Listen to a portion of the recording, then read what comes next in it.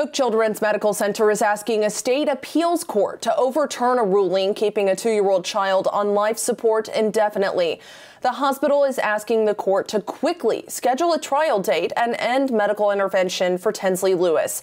Tinslee has been hospitalized since her premature birth in 2019. She suffers a rare heart defect, leaving her with chronic lung disease and severely high blood pressure.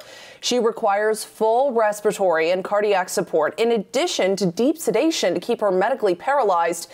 Doctors at the hospital say she is in excruciating pain that can't be relieved. Cook Children's also says they've spent $24 million in Medicaid funds on her treatments. One of Tinslee's physicians, Dr. J. Duncan, testified in a December 2019 hearing, saying she is in pain with no chance of recovery and treatment is no longer helping. Tinslee's mother, however, said at the hearing she has a sense of Tinslee's likes and dislikes, describing her as sassy, and says she wants to be the one to make the decision for her about life support. Katie Johnston for CBSN DFW.